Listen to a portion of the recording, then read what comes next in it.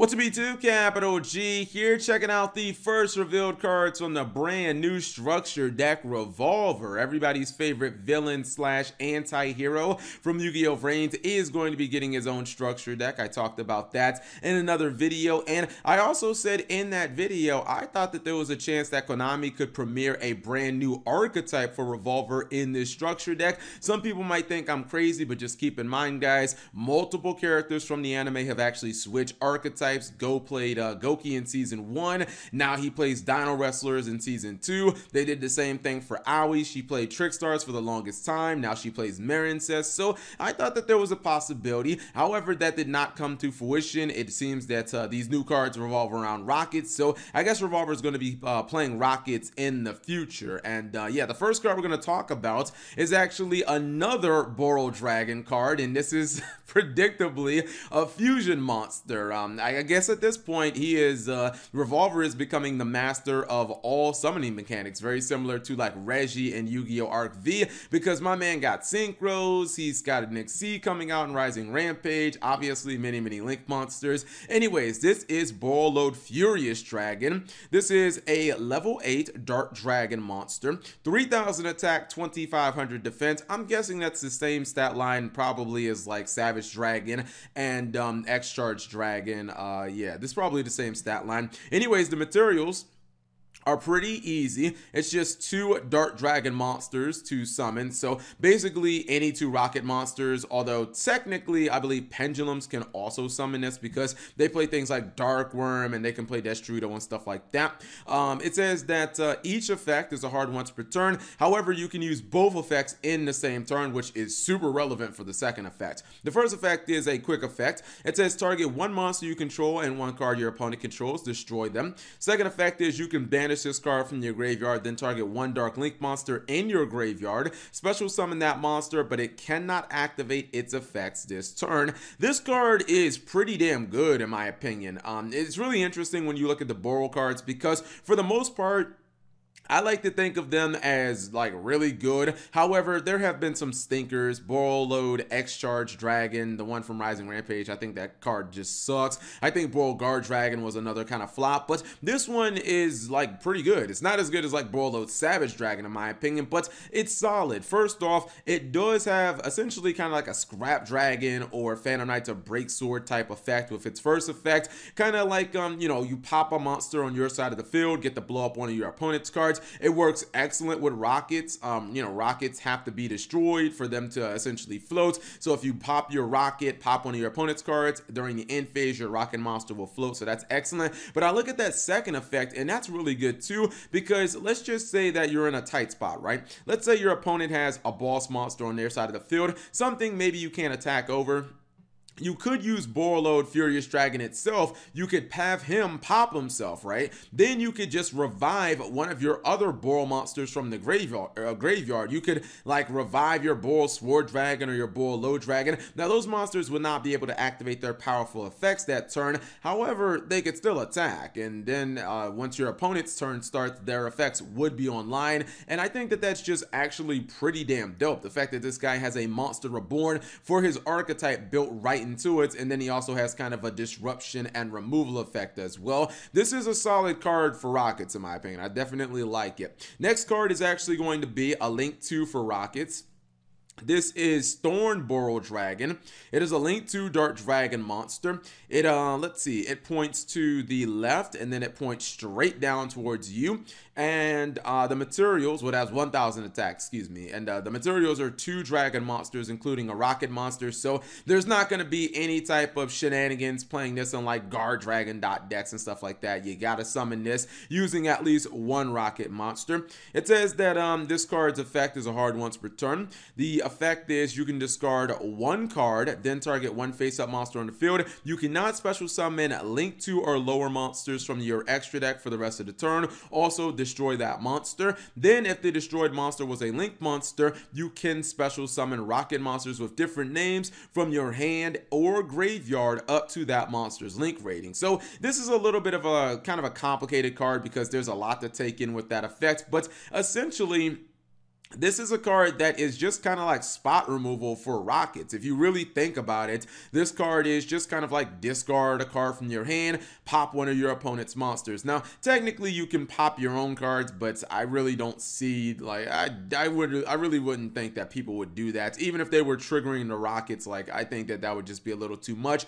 Mainly you're going to use this for popping your opponent's cards, right? So let's just say worst case scenario, you're basically using this as spot removal at the cost of a discard. Best case removal, or best case scenario, you're probably getting a few rocket monsters in addition. And I look at the downside of this card and I'm like, well, the downside is that you can't summon Link 2 or lower monsters, but is that even really like relevant? Because let's just say you blew up your opponent's Bull Sword Dragon, right? And then you get to summon, I guess, up to 4 rocket monsters from your graveyard or hand, which obviously is like super dope. I mean, are you really looking to go for like Link 2s and 1s at that point? Like, chances are when you bring them back, you're probably looking to go up the ladder, not down the ladder. You're gonna have a Link 2 on board, so you're probably looking to climb into your own Link 4s like Borreload and Borreload Sword and stuff like that. This seems like a card that is probably a one of, though. I realistically couldn't see you really needing to use multiple copies of this, because I think once you use its spot removal effect, I think you're probably going to link it away if you're lucky enough to get those, rocket monsters from your graveyard or from your hand onto the field. Anyways, we got a fusion spell to talk about, because since we got a fusion monster, we have to have some way of summoning it. I mean, ain't nobody trying to run polymerization in 2019. This is Rapid Trigger. It's a quick play spell, and it's a hard once per turn on its effect. It says fusion summon 1 fusion monster from your extra deck by destroying monsters you control as fusion material. The summon monster cannot attack except to attack monsters special summoned from the extra deck. Also, it is unaffected by activated effects of any monster special summoned from the extra deck except its own. Okay, to me, this was a card that was good in theory, but I think it was just kind of like poor execution. I think Konami overtuned this card, and I think that it was like kind of unnecessary, right? So when I look at this card, it essentially is kind of like El Shaddai fusion for Rockets. I love the fact that it destroys the monster and it doesn't just send the cards to the graveyard. I mean, you can't use your hand, which kind of sucks, but the fact that it destroys the monsters you're going to fusion summon with is excellent, because one of the biggest problems with Rockets is it's very similar to like Tech Genesis when Extreme Victory came out. Tech Genesis didn't really work as a synchro deck, because when you synchro summon with them, you wouldn't actually, they wouldn't float. They would only float when they were destroyed. Rockets are the same exact way. If you link summon with them, they don't float, but if your opponent runs them over in battle, they do float. So there's always been a natural kind of conflict there between actually, link summoning with them and then trying to get value out of them. This card allows you to do that. If you're blowing up a couple of rockets to go into Furious Dragon, those rocket monsters are going to float during the end phase, and that's actually pretty dope. But I looked at, the other part of this effect, and this is why I say this card is overtuned. The whole thing about you can only attack monsters that are special summoned from the extra deck, what the fuck is that about? That just seems kind of lame to me, especially considering that this card could be used in the battle phase.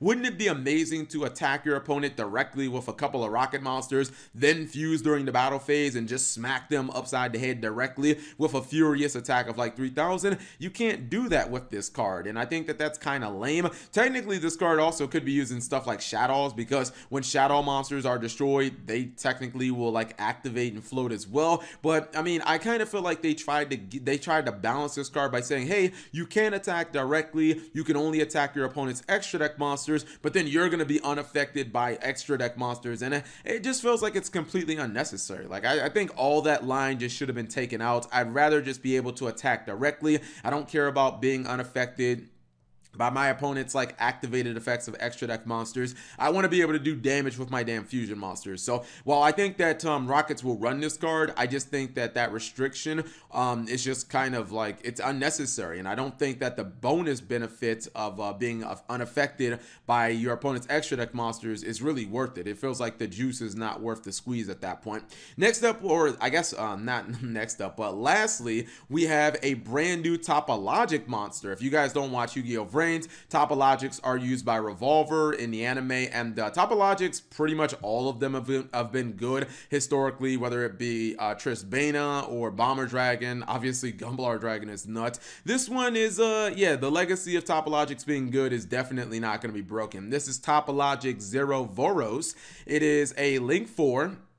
Dark Cybers type, 3000 attack, and it points to the top left, top right, and bottom right. It requires 2+ effect monsters, so basically every deck in Yu-Gi-Oh! Can summon it, and it says you cannot special summon monsters to an extra monster zone this card points to. So you have to kind of like watch where you put this thing on the field, otherwise you might lock yourself out of an important zone. It says the first effect is it gains 200 attack for each banished card. Second effect is if another monster is special summoned to a zone a link monster points to while this card is on the field, banish all cards on the field. That is oh my god, that is fucking crazy. Third effect is once per turn during the standby phase of the next turn after this card was banished by its own effect, special summon it. Okay, so to me, this is a card that, like, I looked at Orcus and I was like, yo, this is basically your best friend. You guys know how, like, Orcus will sometimes go for, like, Topologic Bomber Dragon, and then during their opponent's turn, they'll try to, like, summon monsters back to its link point to try to, like, have it trigger